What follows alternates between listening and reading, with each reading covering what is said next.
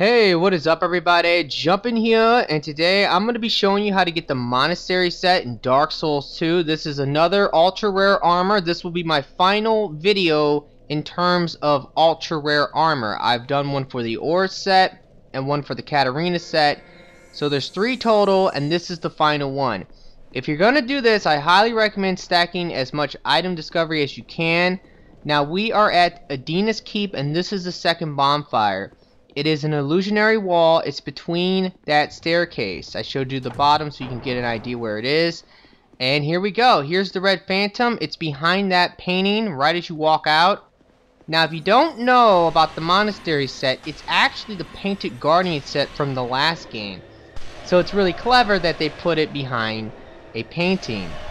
Now the Painted Guardian set in the last game was a really cool set. I never really liked the helmet, but the rest of it was definitely a really awesome set. And it looks really nice when you combine it with like other pieces. That's what I like to do. Alright, so I just got the shirt, so that is awesome. Now after you killed this thing, you need to fight the boss. So I'm just going to demonstrate me fighting the Guardian Dragon with Soul Geyser. I mean, that is insane!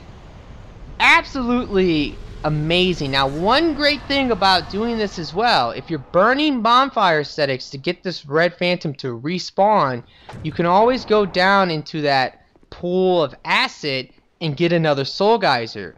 So if you notice I'm getting more as I go, that's because I'm farming for soul geysers and stuff. Alright, so what I recommend to do to fight this thing is to actually back up into this room and let the Painted Guardian Red Phantom thing come into the room where you're at.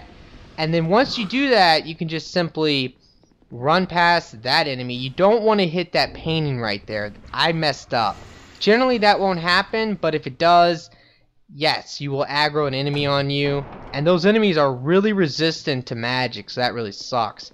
And this is going to get harder and harder as you go because you're going to be upping your new game or your bonfire intensity. So I mean, it's a total pain in the ass. Now if you want to make this a lot easier on yourself, trying to do this doorway strategy when you lure it into the room, I recommend using magic. I'm using Soul Geyser, Soul Spear. You could use Crystal Soul Spear. You could use a Great Lightning Spear.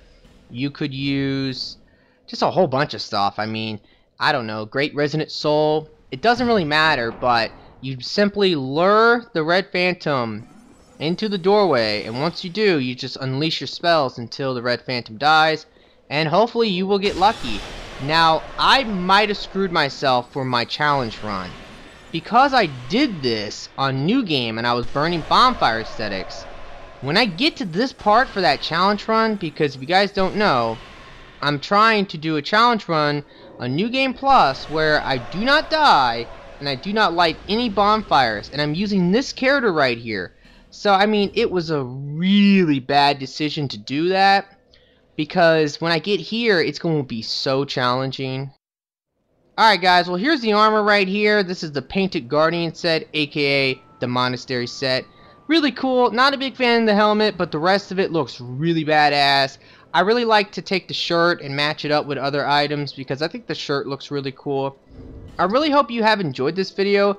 If you have, will you please like and favorite the video for me and subscribe? I always appreciate that. It always helps me out. And be sure to check out my other ultra rare armor guides. I'll put links in the description and in the annotation if you guys want to go check those out. I really hope you guys have a nice day, and peace out.